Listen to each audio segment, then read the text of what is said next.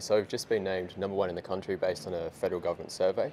So that means we're the top ranking architecture school for student feedback in the country. A strong focus of Griffith is engaging in our region, so engaging with Asia Pacific and really focusing on sustainable design that responds to the climate here. So we have a nice subtropical sort of climate.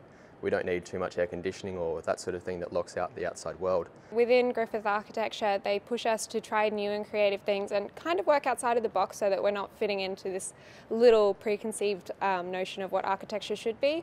And through incorporating sustainability principles, we're really able to push the envelope and come up with something new and interesting. So Courtney and myself both went to New Zealand earlier this year. We studied photovoltaic adaptations to church buildings and schools, so it's just seeing if they're suitable for solar panel adaptation to help with the rebuild in Christchurch. But we're also looking into history and we're looking into ethnographies, and we're trying to push the envelope and create designs that are inclusive for all and actually benefit an area or a site. But on the Gold Coast, we've got the beautiful beaches, we've got a natural environment, the hinterland just behind us. So when you do need those moments to escape from study because it's, grinds you down a bit after a while, you've got these beautiful spaces you can escape to.